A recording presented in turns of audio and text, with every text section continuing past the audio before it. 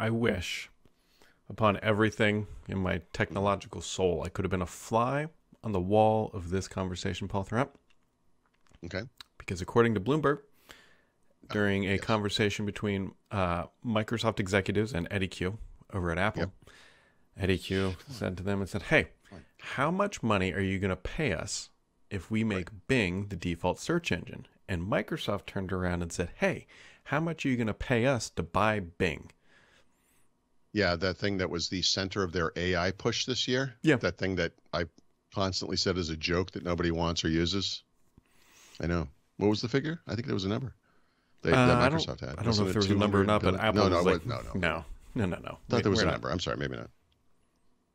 I mean, maybe for how much they might pay, but to be the default. But yeah, I think Apple's response should have been, "We'll take it off your hands." I mean, we'll give it a good look, home. it will stay on your infrastructure. Well, I guess we'll pay you for that.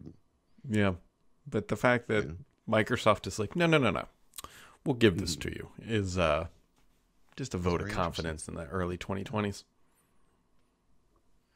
Indeed. So, anyways, kind of crazy. I don't know. Like, that's whatever. Google announced a Fitbit charge because they didn't want to wait till next week's Pixel event.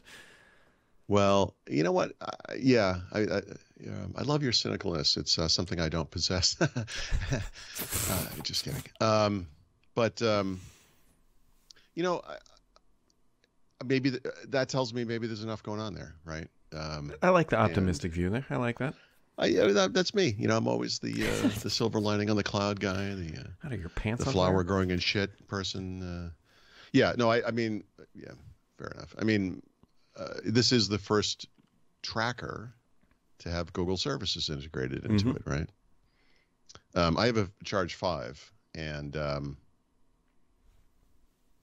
don't think I don't think I need to. Plus, by the way, I mean, we'll see if this pans out, but there's a possibility if I pre-order a Pixel 8 Pro, which I will be, that I could get a free Pixel Watch too, right? So there's something to use instead, or at least test instead.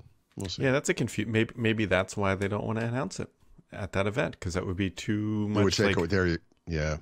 You had a watch and a Fit. I don't know. They need to get rid of the Fitbit smartwatches. Except those things actually do get good battery life. I don't know. Do we need 3 levels of things? I don't know. Do we? I was just wondering, do they even need Fitbit anymore? I mean, I feel like... Well, this is my Apple Watch conundrum, right? The thing I liked about it in Pixel Watch and the Fitbit smartwatches, right, is I like the bigger screen, of course. Color helps. Charge has color now. 5 and 6 at least have a color. Just being able to see the screen is nice. Do I need the 1 million things that an Apple Watch does, or the almost 1 million things that a Pixel Watch thing does? I mean, honestly, no. I don't. For me, there is a kind of a lower level. It's sort of like a fitness tracker plus some small number of things, and I think that's where the Fitbit watches actually fall in. And plus, they get the battery life, and there's your advantage right there. What do you want more? 7 days of battery life, or 1 million functions? You're Dick Tracy now. I don't know. Some people, most people obviously have made their vote. So maybe I'm off base here, but I do think there's a market for that kind of middle ground thing. Maybe. I mean, clearly Google thinks so, because that's why they're building. Yeah, although we'll see, right? Because one of the things they could do is get rid of the I think they have 2 of them now, right? Versa and whatever the one's called, Nessie or something, or the Nina and the Pinta and the Santa Maria, whatever. What are the names of these things? I'm all over the map. Who knows? We'll find it. Maybe we'll find out next week. Is it next week? Next week's October, next week. Brad. All of a sudden, it's happening very quick. It is. September's over. Like, what happened to September? It was my birthday, and then July and August just evaporated. I know. I think Green Day has a song about that. Yeah. I don't know. Here we are. Yeah, I don't know. Here we are. I mean, it's whatever. October is next week. I'll tell you though, dude, this week has been, last week, obviously historic. Yeah. Historically busy, but really this week has been crazy too. Like it just kind of continues. And, someone emailed me this. I should have just forwarded it to you, but you made the point that if Panos Panay was going to take over at Amazon, he has a board seat at Sonos, and that's not going to work because they're competitors. They're partners, but they're also competitors. And he did leave the Sonos did he? Yep. Oh. Well. Yep. To your point. You had to, right? I mean, that's yeah, I mean that would have been real weird. Yeah. Well, I don't think I don't think he can do it. Once they put out a 10Q or whatever it is that says they are our primary competitor, you can't. Which was the Google Apple thing before Android, right? Remember, Eric Schmidt was on the Apple board. It was like, oof, you know. Also related to that, a much more nuanced view of the Apple-Google relationship coming out of this trial, related to your Bing story earlier, where they were like, they had nothing bad to say about Google. Now, granted, they agreed before the trial, we're going to talk you up here, you know, and your importance to us and all that stuff. But like, this isn't just about money. This relationship with search on Safari back in the day on Mac, but now on the iPhone, right? And Eddie Q, I mean, lots of Google love there, you know. Steve Jobs rolling in his grave, I would think. I believe, what was the phrase? Thermonuclear war. Yes. These guys might have the most lucrative partnership in big tech. That sounds like an overreach, but it could be true. It's up there, right? Yeah. Tens of billions of dollars, somewhere in that area. Yeah, what is Apple? Apple doesn't really have to do a whole lot. I can't imagine there's a lot of engineering lift. Here's a little tip for iPhone users. This is actually kind of interesting. One of the things that did come out of this was, and one of the agreements they got out of Google, because of course, one of the questions is like, you guys promote privacy, and Google is the exact opposite of that. How do you rectify these two things? And a lot of nonsense in there, but the little takeaway is, if you don't sign into Google Search, like you have Google Search in, you know, Safari or any other browser, I guess, and you just use Google Search there in the browser, if you don't sign into your Google account, they don't track. There's no tracking. Yeah. So if you are an iPhone user, one of the things you might care about is privacy and security and all that stuff, right? I mean, that would be one reason to be there. Maybe sign out of your Google account. You know, it just, and that makes it so you get all the benefits of Google with none of the tracking and none of the nonsense. People seem to think this is important, but like, you've searched before, so we're going to tailor things for you. Like, no, it's just I'm looking for an answer here. Like, don't worry about that stuff. Not a bad idea. An answer engine. Yeah, yes, that's a good marketing point. Someone should try that. Yeah, they really should.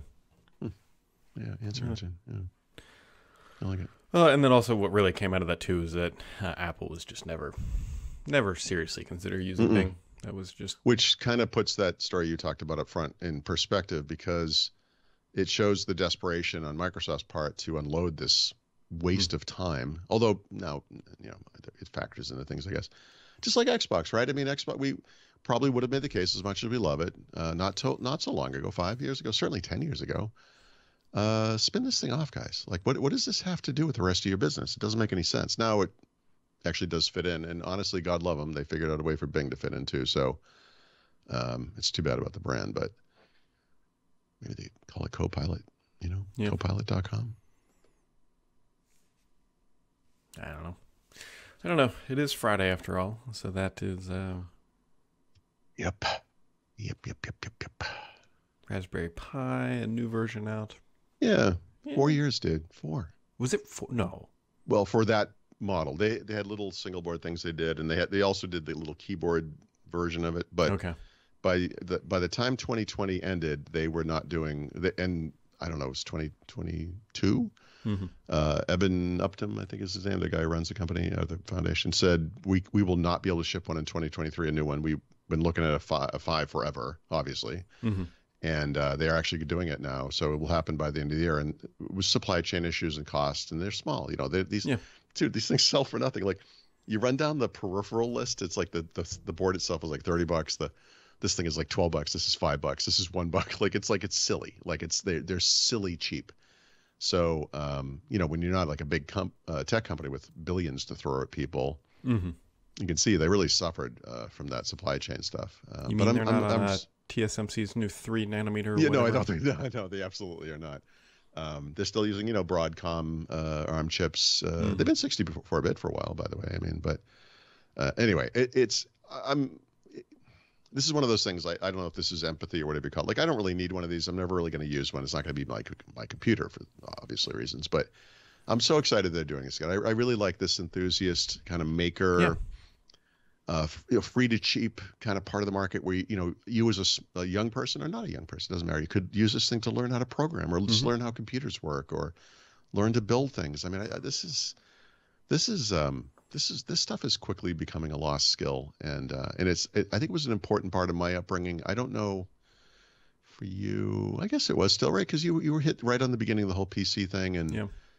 I think when everything becomes so easy, and you know, you lose track of the skills, you know. Yeah. The soldering and the old. Yeah, right. Yep. Oof. The first time I had to add a card to a computer to put a CD-ROM drive in, like right at the beginning of that. This was like 1X, read only, right?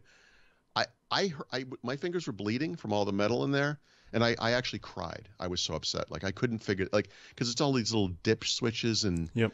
cables. You have to get them exactly right, and it was so awful.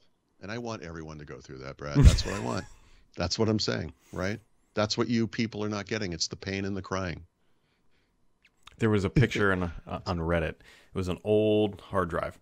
Yeah. And it's where you remember you used to have to do the jumpers. You'd Yep. pull that little Of plastic course I thing remember. off Yep. and then push it on there. And somebody, clearly a younger person, said, "What port do I connect to this?" Love it. Or what Sure. cable? Where's the USB adapter for this thing? Yeah. You used to be able to fire a bullet at a Winchester hard drive and it would survive. You know? If I heard a bullet shot, I would die.